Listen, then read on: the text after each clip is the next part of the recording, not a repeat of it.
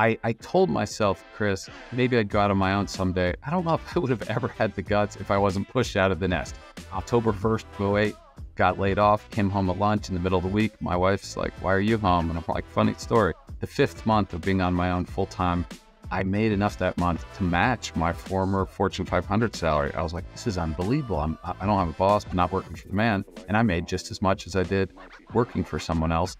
That next month, I made 20% of what I made the previous month. It wasn't until I met other MSPs that I really viewed it as this entity, this thing I've built over the last 15 years that can stand alone, that has value.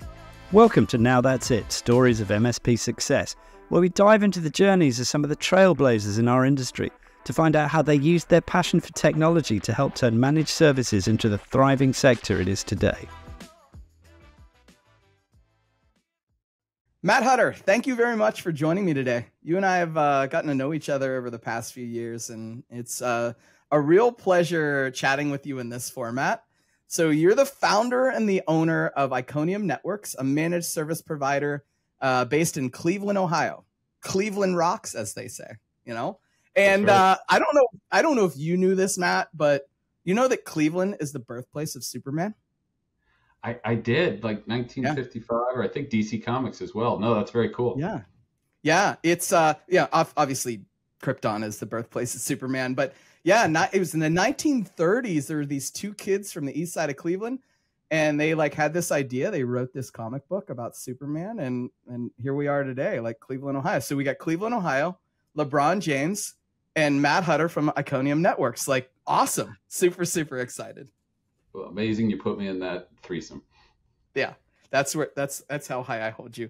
Awesome. So let's talk about your life sort of before Iconium. So back in the 90s, you have a few more years of experience than I do, but back in the 90s, you had a different story. You didn't own a business.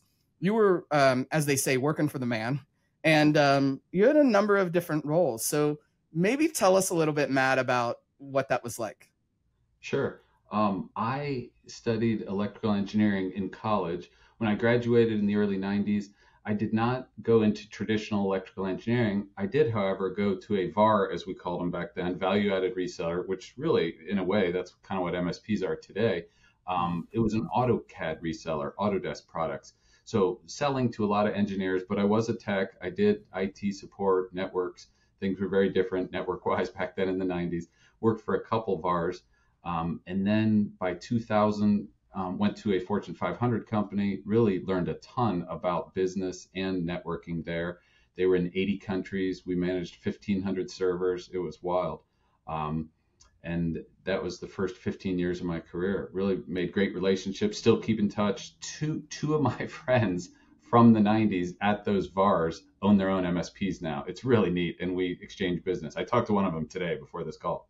That's great. So think back in those days. Were there any fun stories? Obviously, we don't share trade secrets, and there's some secrets that you can't convey. But any sort of long lasting memories from the times when you were a tech or leading techs or around techs, anything like that stands out? I guess learning how to properly power down a server. I teach my techs that today. Rule number 1, don't do it in the middle of the day. Rule number 2, make sure everyone's logged out of the network or don't have any open files. You only need to make that mistake once, and it's burned into your memory for life. We saw that. And then today, of course, dealing with cyber crises and emergencies and viruses. But yeah, I guess there weren't, the internet wasn't a factor in the mid 90s. People, both positive and negative, they didn't get into trouble doing things on the internet, but you could argue maybe we were certainly not as productive in those days. When you were working for the Fortune 500 company, for these different companies, you were relatively satisfied in those roles, right? Did you ever have this dream of maybe owning an MSP at some point, or owning a business at some point in time? Was that always in the back of your mind, or were you just kind of like, this is what I'm going to do for the rest of my life? I'm glad you mentioned that. I did do side work. My employer allowed it. I had one friend that really fed me a lot of side jobs. These small businesses he hooked me up with. they were okay with me servicing them on nights and weekends. I actually incorporated my LLC while I still had a full-time job. And kind of a pivotal moment in the early 2000s, I remember when I made enough money on the side to pay my mortgage for that month. And that was kind of an aha moment, like, wow, this thing has legs. For most people, that's your family's biggest household expense. And I was like, that means that I could actually support my family doing these side jobs. And so it was growing, as was my family. I have a wife and 3 kids today, and I did then. And so, yeah, juggling family and a growing side business was a lot. I bet that was tough. I've done side jobs in my early technical career as well, and didn't have a family, so I can only imagine what it was like to have a wife and kids and everything like that at the time. So 2008, I think, is the year, and that was a rough year for a lot of folks, a lot of Americans in particular. It was known as the Great Recession, right? And for the United States, some of the figures I saw, domestic product was down 4.3%, unemployment doubled to more than 10%, home prices fell roughly 30%. Like, it was not a good year, and you got stuck in the middle of that, didn't you, Matt? You were one of those casualties. Is that right? I was still at that large Fortune 500 company, whom I still love today. Great people, great company. I told myself, Chris, maybe I'd go out on my own someday. I don't know if I would have ever had the guts if I wasn't pushed out of the nest, out of the Yeah. nest. Yeah. October 1st of '08, got laid off, came home at lunch in the middle of the week. My wife's like, "Why are you home?" And I'm like, "Funny story." The next day, the front page of the Wall Street Journal listed that company I worked for with 600 of us. It mentioned 600 people were laid off from my employer, so it softened the blow a little bit. But I was happy I had the side work at that point. So it wasn't obviously the end of the world because you had this side work, which again, you were able to pay your mortgage. So you had a decision to make, right? It was either go back and work for the man, find another job, maybe a job not in IT or a job somewhere, or go into business for yourself. So what were the conversations at home like? Like, what were you thinking about when you made that decision? My wife had seen the side work money. I'll never forget our first child's crib and furniture for her bedroom in '99 we paid for with side job money. And now my daughter's 24. So that tells you how far I've come. In '08, though, the money was decent. It might have been 50% of my income on the side, which we viewed as bonus money, gravy money, use it for vacations or house furniture projects. And then I think I realized just the concept of networking, knowing people from my church, the community, some of these side jobs I had done. And once I was able to do it during the day, normal business hours, 8 to 5, not nights and weekends, it really started to grow. Yeah, and it was awesome. I got a good accountant, made sure I paid myself properly tax wise, and really um, continued to grow it pretty fast. Was the consulting work pretty steady when you were let go from the Fortune 500 company? Like, did you know that? Because I remember back when I did consulting, and this is always one of my fears. I think we've had this conversation offline. The guts that a business owner has to have to go in and say, we're going to do this and we're going to do it like as a consulting project. And it might be really great one month and it might be really bad another month. I mean, how consistent were your customers? And was that a conversation that you and your family had to say, like, we may have good months and bad months, so we're just going to have to adjust ourselves, our spend?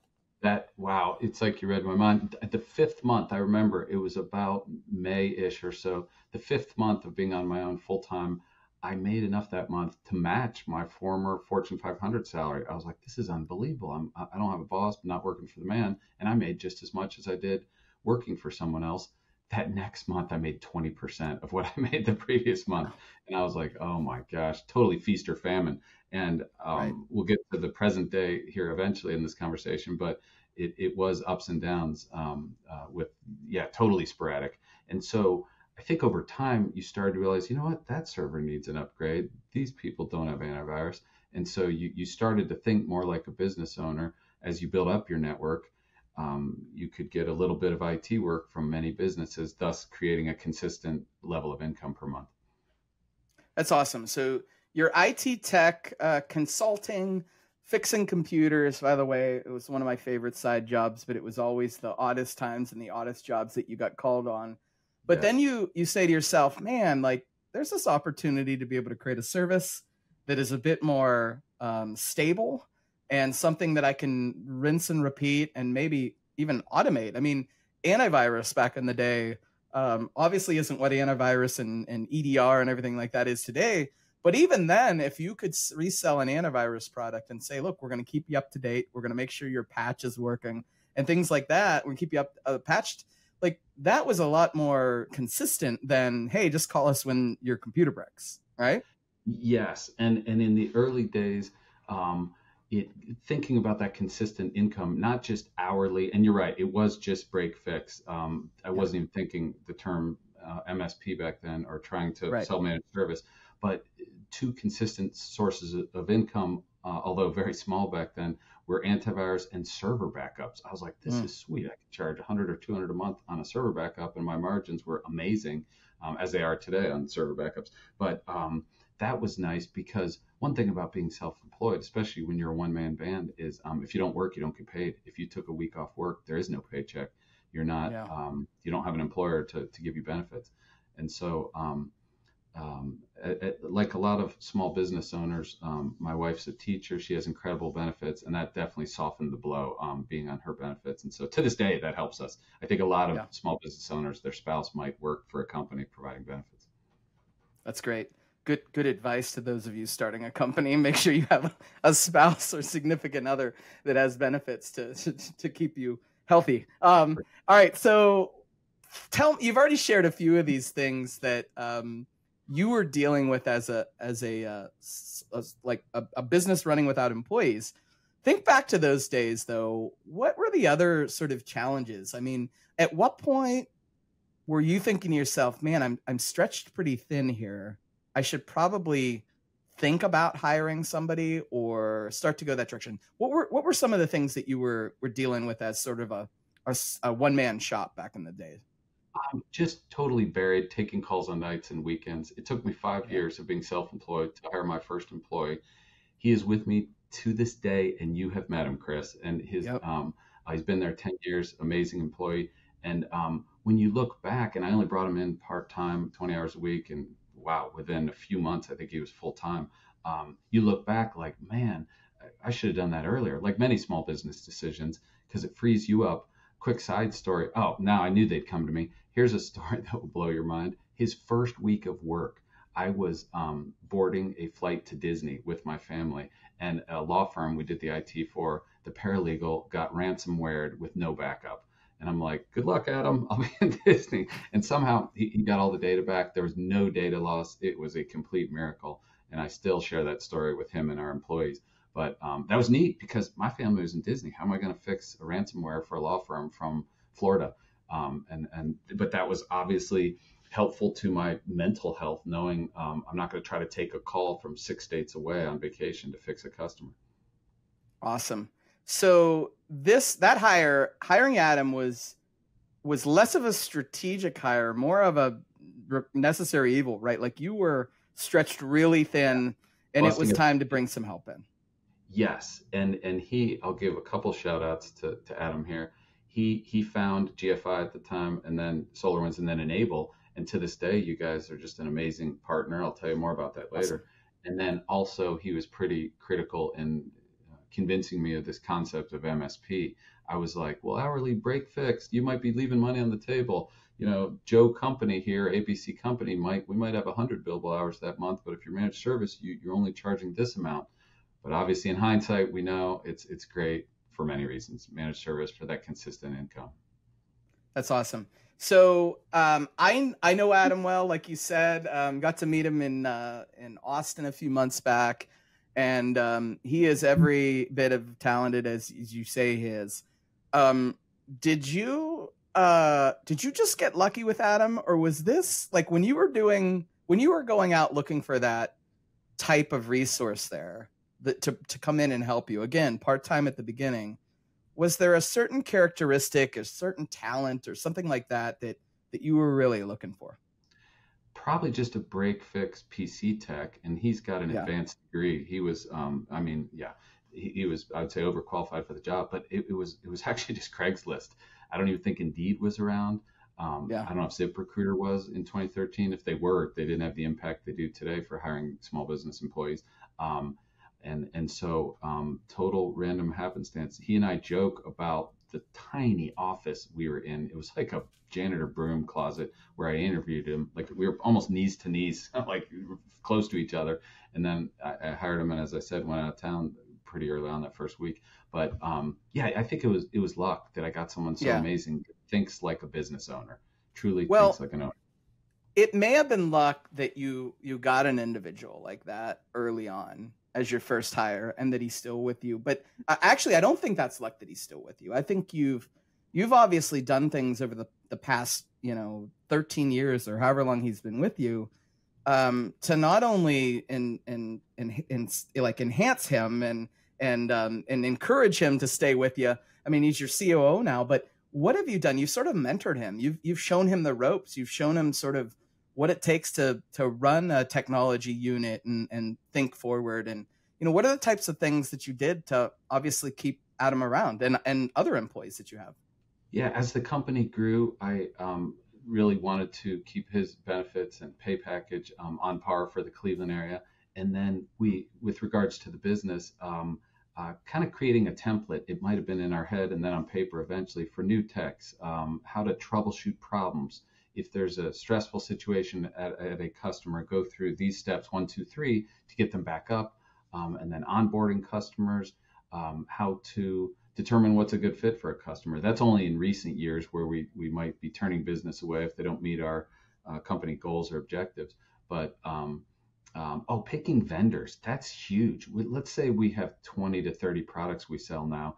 We're pretty picky. Mostly it's me. And you guys know, if you, or Chris, if you're very technical, techs like geek products and they get excited about various products like, oh, let's start selling this. This is so cool. But as the owner, that's a level of complexity you're adding, having to pay another vendor, learning their products, getting all the techs up to speed on those products. It can be kind of time consuming. Resources are needed in it. And so, but I'm really blessed that one of my very first partners was Enable, and just how they view MSPs. I'm amazed and impressed at how you guys talk to us like you're in the streets with us out there selling to customers. Even though you're a company, 1,000 times bigger than me, you talk to us like we're on the same level. It's very cool. I think it's cool to have people in Enable that have actually been in your shoes or at least worked for companies your size. And there's a number of us here. I'm one that was at a 20-person MSP that eventually became a 300-person MSP. I don't know if that's your goal someday, Matt, but to be able to share my experiences, it's very rewarding. I love doing that with you and others. I mean, it's a great job. So thanks for the shout out for sure. But you put in a yeah. Yeah, you have extra Yeah. street cred because you have worked at you're at a big company now, but you're at a smaller Ohio-based MSP, and you literally walk the talk, Chris. It's great because you were on that growth track with that company, and you know all the struggles. The technology's changed today in this current year, but the people issues haven't. They'll probably be around forever, and how to run a business. And so those things repeat themselves, regardless of the size of the company you work for.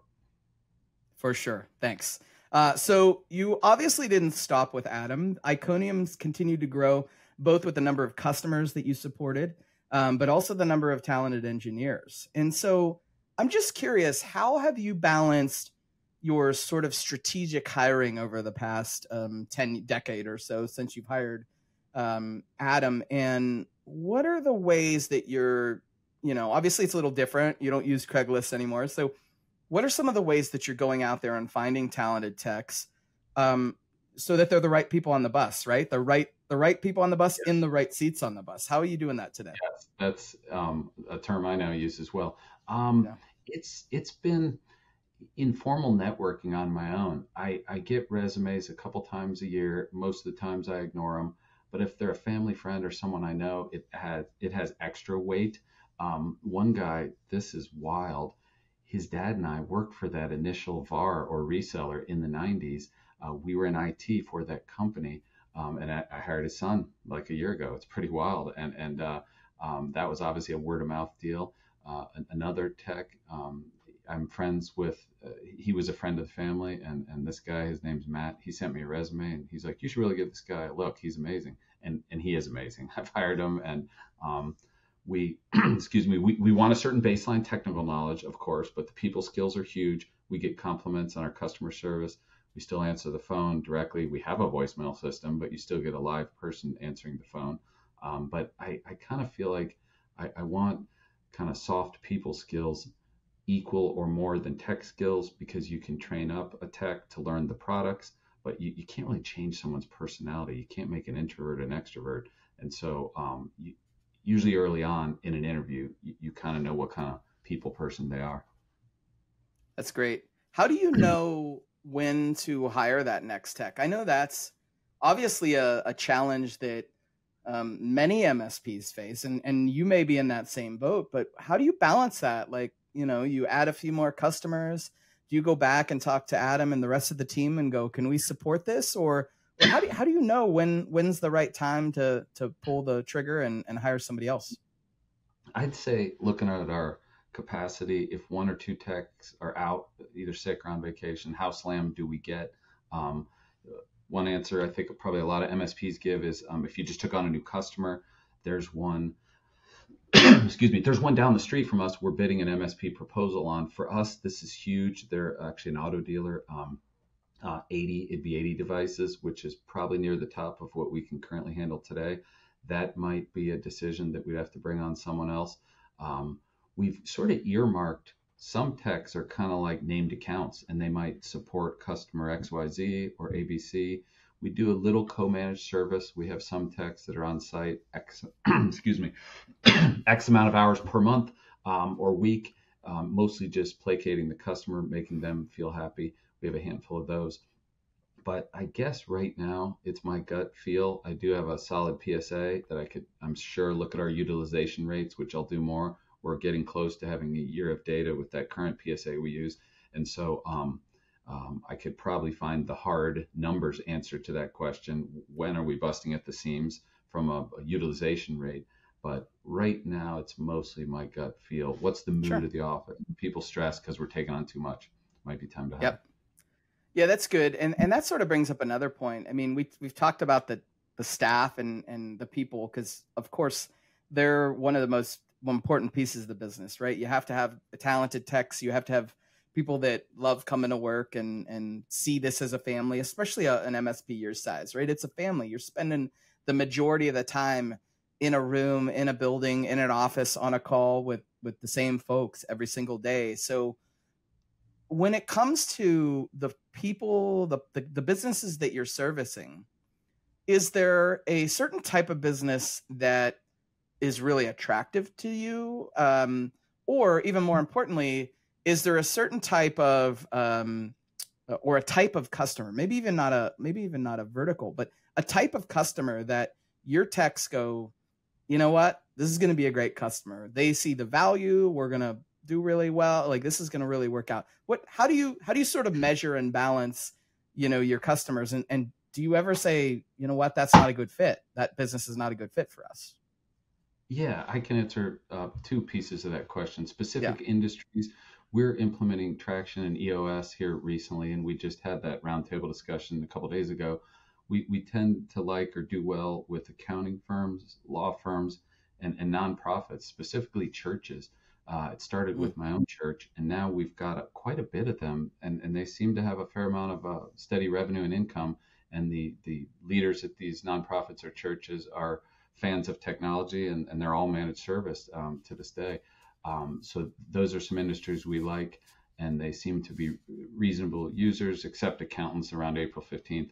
And then as far as maybe profitable segments or specific business owners we go after, I guess ones that really look at kind of at a 20,000 foot level of their business. Some are growing at a breakneck speed, and they recognize the value of technology, and they don't nickel and dime us. I'm like, hey, if you want us to clean up your server room, that's going to be maybe a couple grand in a project fee. And they're like, fine, do it. When can you do it?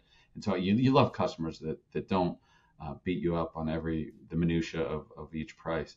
Yeah. And we do have a handful of those. You almost, actually, those are dream accounts. Those are golden accounts where you kind of know any proposal you give them, they're going to approve. And so we have a couple of those. They're great. Yeah, we love those.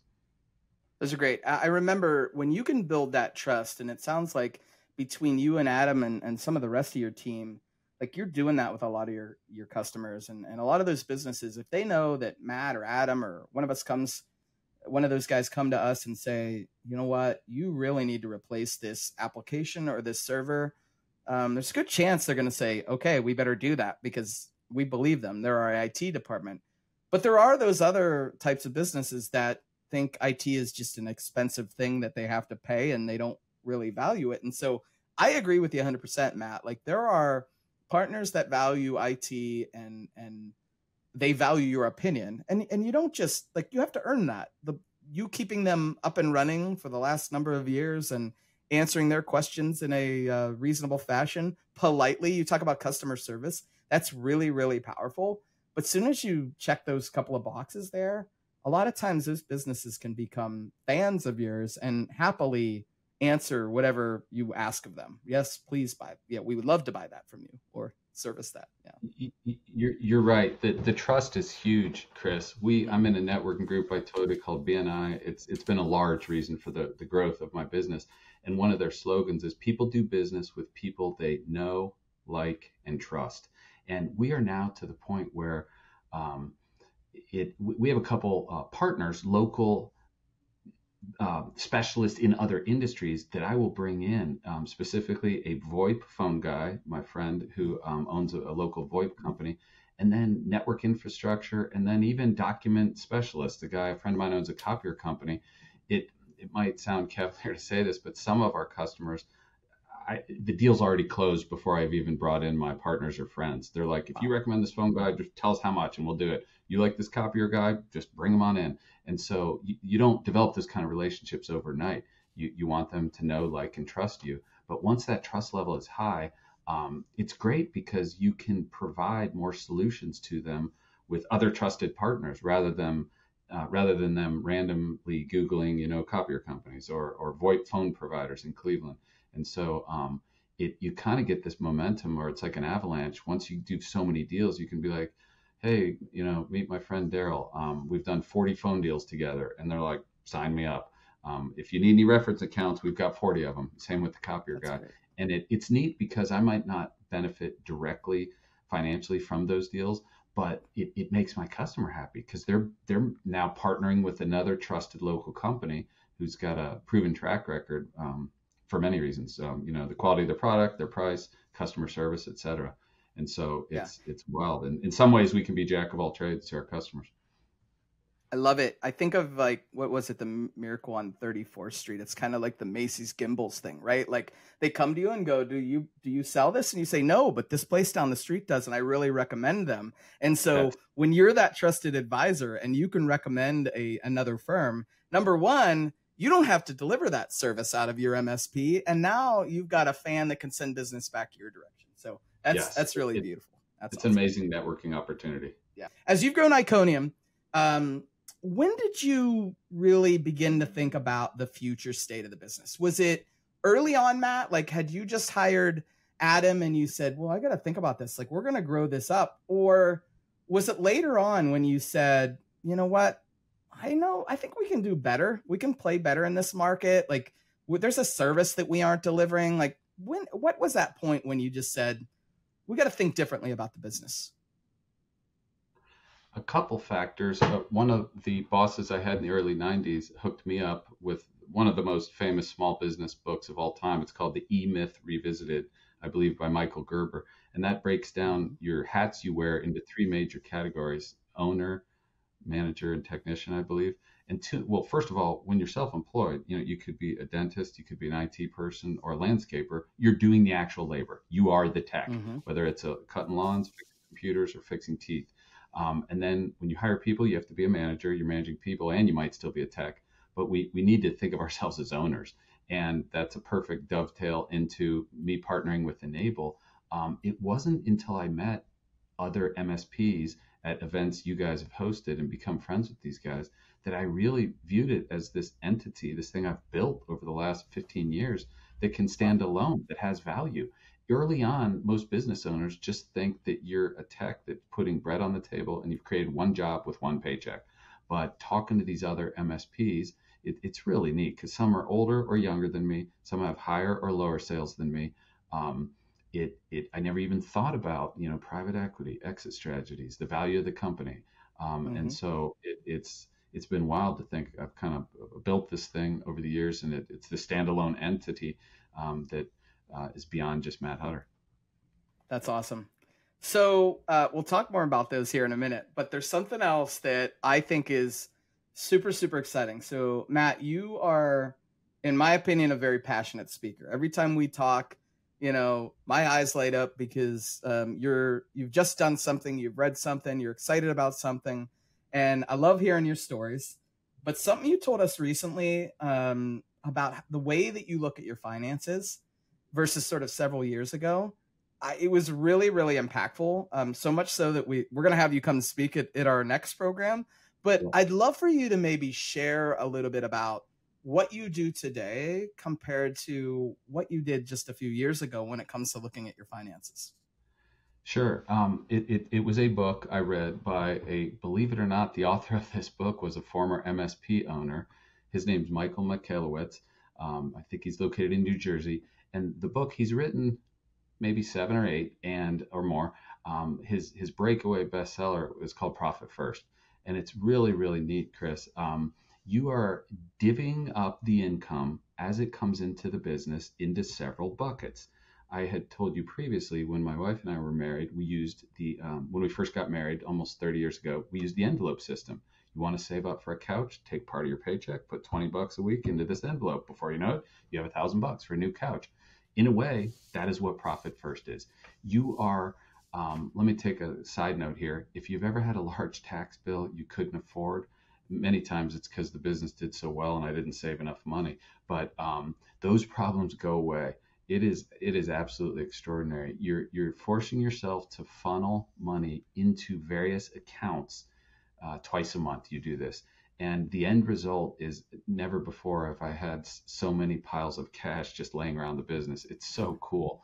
Um, I don't necessarily need to do a deep dive into the different categories, but some of them Right. are: you have a tax account, you have one for the owner, operating expense, just keeping the lights on, running the business. You break them down into certain percentages, and it forces you to be disciplined to have these buckets of money for expenses that'll come up in the future. And one other thing I still do to this day, which some people might think is crazy, I still manually reconcile the bank accounts myself. And I actually read an article in the Wall Street Journal, a guy that owns like a $50 million company and he has thousands of employees. And he still does it because he likes having a pulse on the finances. And of course, his Wow. accounting department, his bookkeeping department can do that, but it forces me to see the day to day expenses. And Wow. believe it or not, I have 7 bank accounts, which is a lot, but it's part of that is because of Profit First. But it's wild. And today's actually the first day of the month, the day that the new bank statements come out. Wow. Well, the other thing that I thought was really neat about that is number one, you're a big reader. You've read several books. You've talked about several things you've read that have sort of made you think differently about the business. But this one was interesting because you bought this and it sort of sat on your shelf for a little Oh, bit, thank you right? for reminding me. I had Yeah. it for like a year or 6 months. I'm like, wow, this sounds amazing. I'll get around to it later.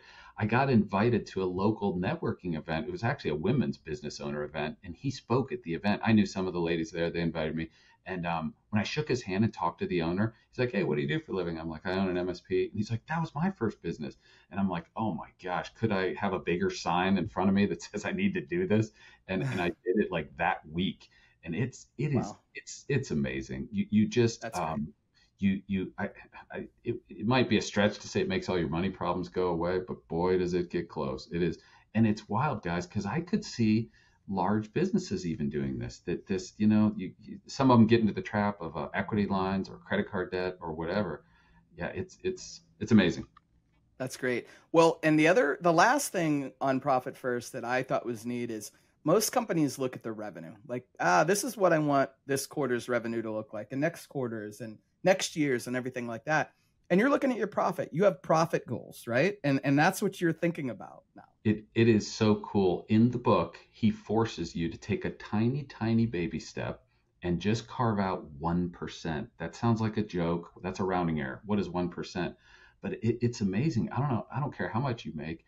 Over time, that 1% adds up. And he's like, I don't care how poorly your business is run, you can find a way to squeeze out 1%. And that is one of the buckets or accounts you use. And then mine has grown beyond that 1% now. And it's neat because it feels like free money. He actually encourages you every quarter to take half that money out and just go do something fun. Go on a vacation with your spouse or do a home project, put a deck on. Because the book starts out in the first chapter, it says, too many of us are grinding it out day by day, owning a small business. And at the end of the year, you have no profit. And you're like, how could this be? Like, why am I doing this? I should go back to Right. working for the man. And over time, that 1% could be 3%, could be 5%. And it really does feel like found money because you're basically telling the rest of the business, keep your hands off this account. This is my profit.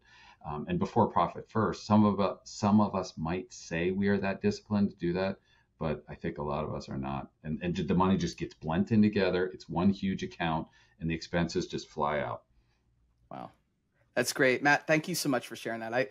I love you telling that story because, I can see the passion. I can see how excited the last year or so has been for you. And I remember you talking to Robert, my colleague, about that in Las Vegas at our Empower event. And you haven't stopped talking since then. That was last year, so I'm really excited that that's working well for you. No, it's great. And this is a side story, but it does tie in. I had my first and only M&A event. I acquired another MSP around that same time, 2018, when I implemented Profit First. And I did take on some debt and it was very stressful. But as a result of Profit First, those two kind of worked out together. I paid off that business very fast, less than a year, and just became extremely profitable. And then the pandemic was actually equally profitable for us. We grew cyber, VPN, Teams, a lot of that remote work. Maybe I was a bad salesman or I wasn't pushing it that well, but each subsequent year during the pandemic, we kept increasing revenue and profit year after year. And so, but looking back, Profit First really helped me pay off that MSP I acquired pretty quickly, whether that was intentional or not. Fantastic. Congratulations on that. That's quite an accomplishment there for sure. Thank you.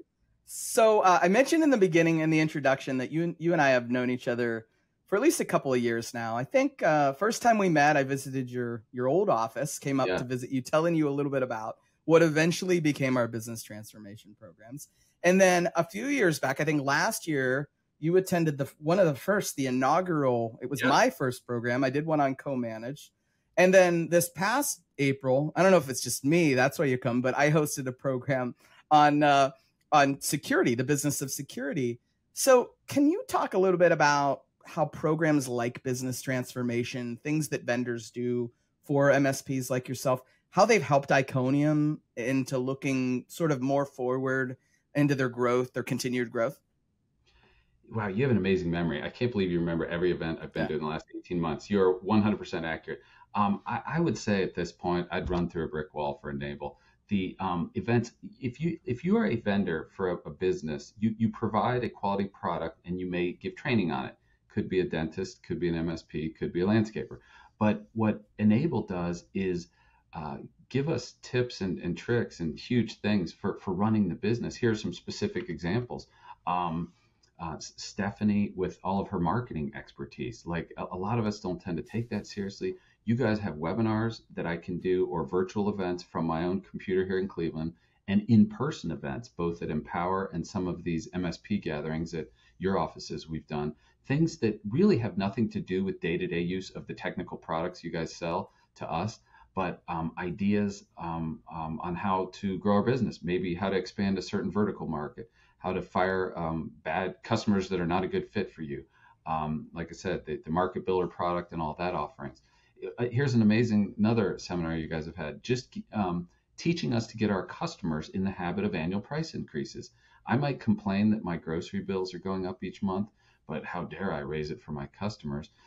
some of these seminars, specifically about Stephanie or other staff at Enable, they've helped us get our customers in the mindset that this is just a reality of life, and you should prepare for it once a year. But I would call those non-technical events you guys host that really help us grow our MSPs that have nothing to do with technical products, really business owner thing. Awesome. I appreciate that. We enjoy having partners like yourself, Matt, and it's always great to get your feedback from these afterwards. You know, one of the things that Robert and I do on the business transformation programs is we ask everybody to rate every single aspect, whether it was the breakfast, the lunch, the dinner. We want to know everything so that we constantly improve it. But to hear the comments, just like you mentioned about, well, you know, I walked away with 3 or 4 things that I never would have thought I should try, and I'm going to try them because I've heard others were successful with it. So I love hearing that stuff. So we're going to continue to do them, Matt, and I look forward to having you at additional ones too. Thank you. It's great. I'm 51 years old. I've kind of started to mentor smaller one-man or one-woman band MSPs in the Cleveland area. And I recommend you guys for many reasons. And it's neat because you all do walk the talk. And I like that a lot of you came from smaller organizations. Like, I guess you might have people who spent their entire career at Enable, but I doubt it. Some of them, or most of you, probably worked elsewhere. So you have outsider experience, which is useful, I think. That's definitely true. Most of us have worked somewhere else. And there's a handful that have been with us for a long, long time, or have been with us and then left and then came back because Enable is a great company to work for. And we love servicing our partners as well. So thank you for that, for sure. No, you're great. Awesome. All right. So I've got one more question for you. So I told you I was going to ask this. So this is the Now That's It podcast. And the reason we call it Now That's It is we love partners telling their stories like you have over the last hour or so. And I'd love to really hear, if you think back, and I know you've had a couple of them, I heard a couple of them in there, but if you think back about that biggest, you know, inflection point, or that thing that happened, like, when did you know that that's it, Matt? Like that you did the right thing by, you know, not going back and working for the man again and starting your own business. When did you know that was it?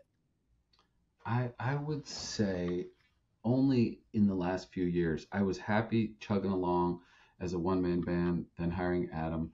But I think over time, knowing that when I leave the office for a week or more and the building doesn't burn down, I've hired a great team I can trust. This entity can stand on its own. I'm still the leader, the owner. I give it direction and insight for the future. But it was pretty close to when I partnered with Enable, learning that these MSPs are real standalone entities. They're a growing sector of the economy. Every business on the planet needs an MSP, whether they know it or not. And so when I realize most people do work for other companies, but it's really kind of a neat kinship or brotherhood or community, meeting other MSPs, because we can kind of share stories together. And so I'd say probably in the last 5 years, maybe 2017, 2018, I realized kind of what I've built here, and it's really neat. Yeah, I'd say that's when it happened. That's great. You have built an amazing business. I am one of the few that was lucky enough to actually be inside your doors, and you tell me that the new office is even better, so I'm going to have to come visit you next time I'm in the land. You know, Matt, let me just tell you, I want to thank you so much for chatting with me today. It is great hearing your stories. I love talking to you. And I want to wish you and the Iconium Network team the absolute best of luck in the future. Thank you so much, Matt. Thank you very much for having me. It was a pleasure.